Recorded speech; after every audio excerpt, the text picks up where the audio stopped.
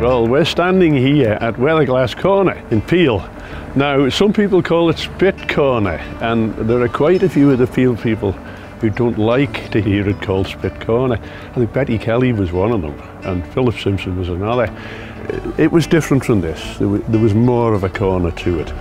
And the fishermen used to congregate here, and the theory was that they were and that's why they called it Spit Corner. But I wonder, because behind you there's a bit of a quay going out, and I wonder if that was the spit going out. But no matter, this here is the Weatherglass anyway, in Glashamshire, which for a while was up in the market in Peel.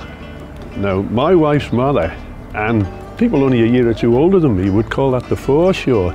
But everybody now, including you, calls it the beach. Well, when I was a lad, anybody who called it the beach had obviously just come off a shower on a day trip. We never called it the beach.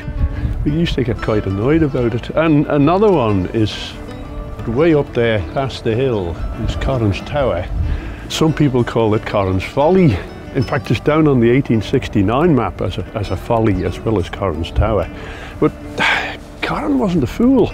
I think Corrin actually had that built as a sort of a winter work scheme to provide employment for the men who were out of work.